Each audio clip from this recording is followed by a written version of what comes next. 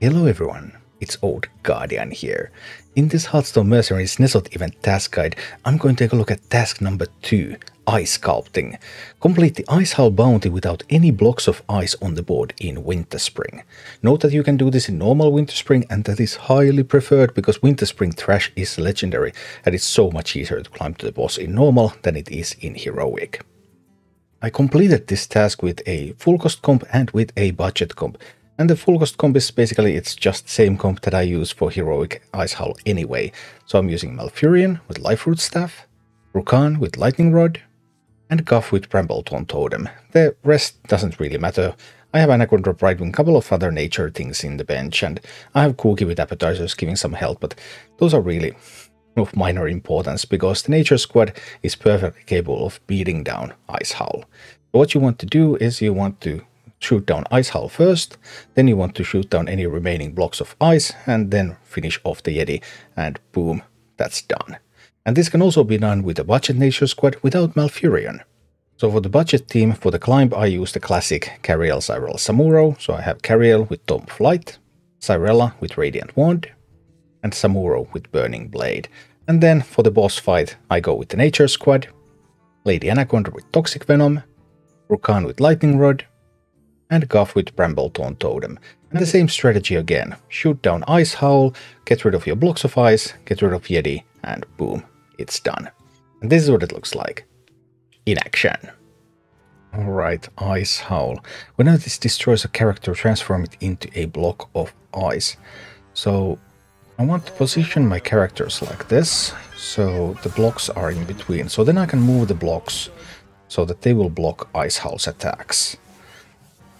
And because I need to finish the fight without any blocks remaining, then I want to first shoot down Icehowl, so avoiding all random damage triggers. And first we shoot down Icehowl, and after Icehowl is done, then we shoot the blocks before we kill off the others. And Icehowl now is attacking the leftmost enemy, so we're going to move this to the left so that this will tank the hit. Here we go.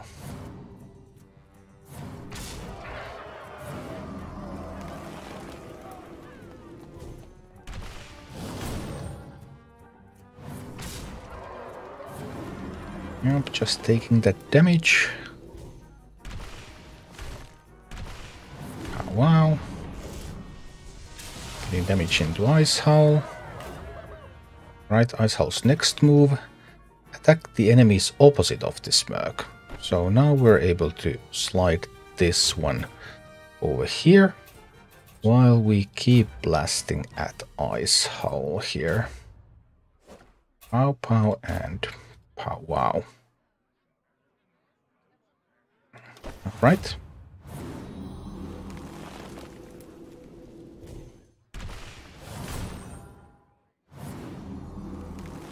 Actually, I'm not sure if there's going to be an Icehowl left to even take down my block of ice. And it seems that there actually just isn't. Alright. Then we need to get rid of these blocks of ice. And we could also get rid of one of the Yetis at this point. One Yeti, it will be too hard for that one Yeti to suicide. So I can start doing something to those. I can start shooting a little bit at the Yeti. Malfurion's Life-Root Staff here actually healing my blocks of ice. But with all the ramping nature damage, I will be able to overpower that healing reasonably easily.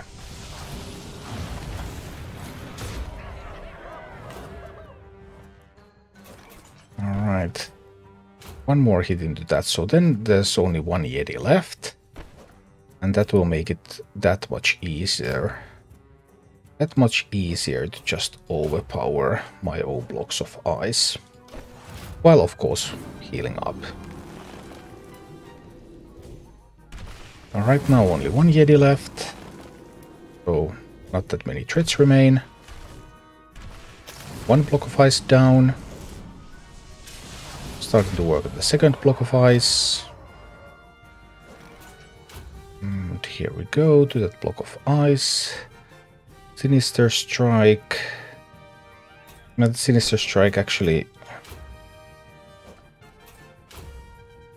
just not going to do much of anything, right? And no, it's going to be totally fine. So here we go. Blasting at my remaining block of ice.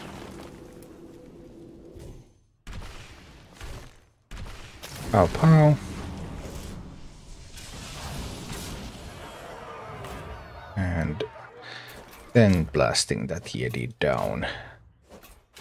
And that's going to be N'Zoth task number 2.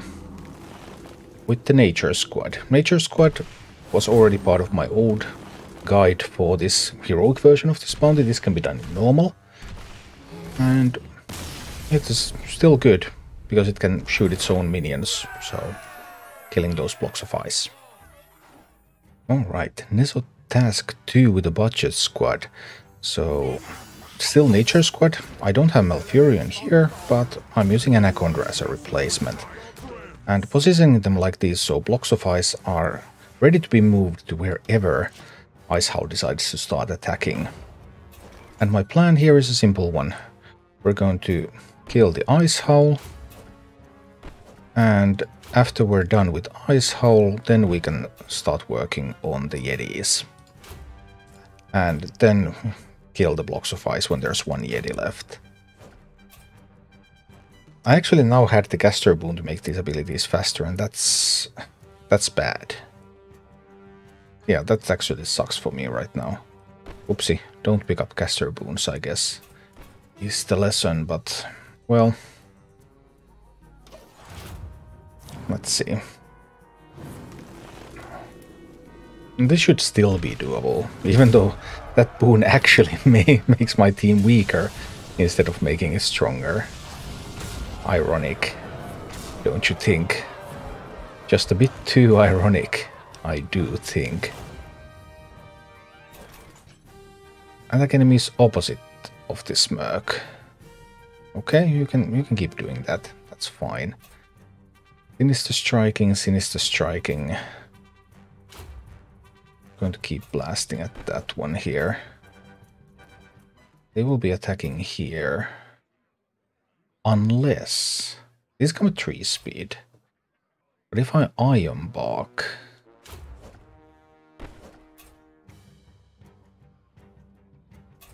do Muddy Footing here, then actually Cuff is going to get some health. But then this one, it's going to be able to take those hits.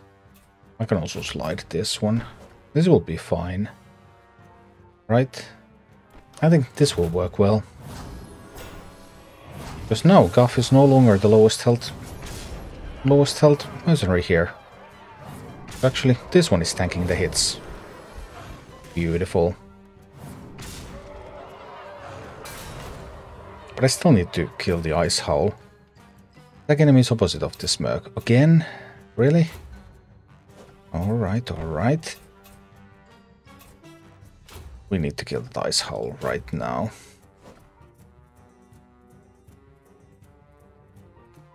Yeah, once we get rid of the Icehowl, everything after that should be fine.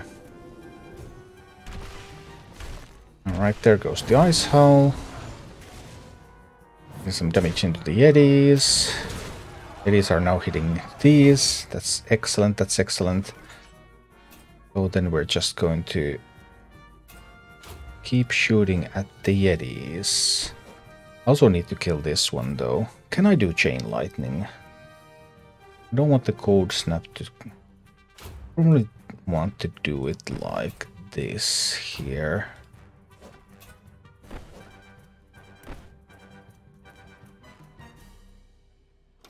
Yeah, let's do it like this. So we get rid of the last block of ice. Okay, no more blocks of ice. Now all I have to do is get rid of these Yetis, and that's going to be game.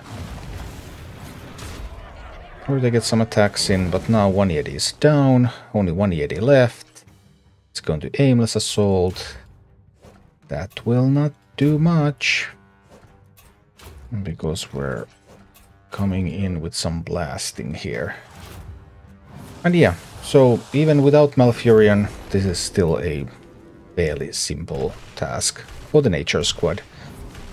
Also in its budget iteration. And boom, done. Thank you for watching. If you enjoyed the content, please click the like button, subscribe to my channel, and check out my Twitch channel.